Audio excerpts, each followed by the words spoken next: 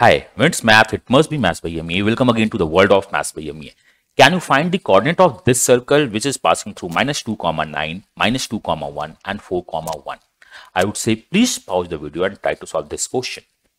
I hope आपने video pause किया होगा, इस क्वेश्चन को सॉल्व किया होगा. For this particular question, we are going to see the best solution possible. Let's check the best solution possible for this particular question. I'm saying for this particular question. Before solution, I want to just inform we started SSC Mains batch. With the help of coupon code AzuCATion, you can avail 40% discount. Even we started CAT courses, that is CAT 2021, the perfect practice plan, and these batches we are planning in the coming days or weeks. Now check the solution. So for this question, if you are planning to use the equation form, which one is x minus a square plus y minus b square equal to r square, you are brilliant. But no need to use all these calculations for this particular question, because the point of these questions are strategically chosen. Now check the best possible solution. Say this point is a, this point is b, this point is c. We want the line AB or chord AB and chord BC. If you observe what the slope of AB, the slope, that is m, is equal to difference of y and difference of x in a pattern. So if we subtract 9 and 1, this value is 8. When we subtract -2 and -2, this value is 0. So this slope is 8, 0, or you can say this line is perpendicular on x-axis. I hope it is okay. Now what is the slope of BC? For the BC, again we are going to use dy upon dx. So the difference of y-axis is 1, 1 is 0, and the -2, -4 is -6. So this is the difference. Again, since we have 0 in the upper side, we can say this line is parallel to x-axis. Thus we can say these two lines are perpendicular. Didn't you get the point? If you closely observe the AB line, so this one is our AB line. Here the coordinate of x-axis is constant. It means, so now we can definitely say if this one is my x-axis, this line is on x-axis is equal to -2. So this AB line is perpendicular on x-axis. I hope it is okay. Now work on the BC line. If you observe the coordinate of the y-axis on the BC line, it's 1. What do you mean on the y coordinate constant? If you have y coordinate constant, it means this line is perpendicular on y-axis. I hope it is okay, because y constant is 1.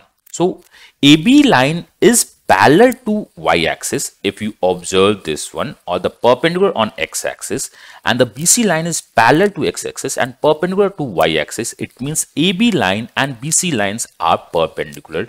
If you want to observe everything with the help of coordinate geometry plane or with the slope formula, if our slope is 8, 0 or slope is 0, -6, means both two lines are perpendicular to each other.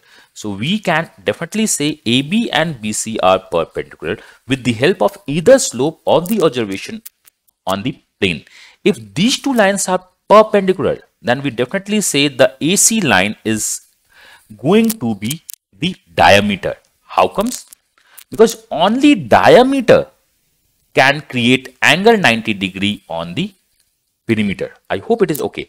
So if AC line is our diameter, it means the midpoint of AC line is going to be our center of the circle.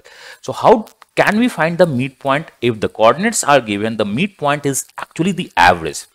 -2 plus 4 is 2. So this is 2 divided by 2. We can say 4 minus 2 divided by 2 is the x coordinate, and the 9 with the 1 is 9 plus 1 divided by 2 is the y coordinate. This is 2 minus 2 is 1, and the 10 minus 2 is 5 is the answer of this question, which we can solve easily if we are able to observe things in the better way possible. So A, B, C is going to create a right angle triangle.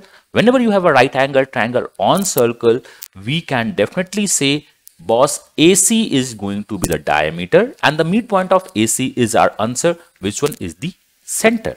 If you need to find the radius, you can easily find the radius with the help of distance formula between A and the center O, which one is 1, 5. I hope you are now able to understand and now can solve aptitude question which could be asked in your examination. If ABC is going to create a right angle triangle, we are not going to use the equation formula for this circle. We are going to directly say the midpoint of A and C is center of the circle. So that's why I say for this particular question, we are not going to use too many concepts.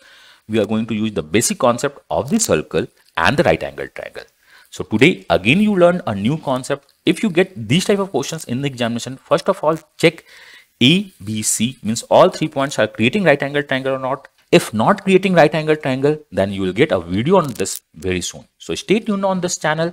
Give your best. Myself Amiya. God bless you. Happy learning and bye bye.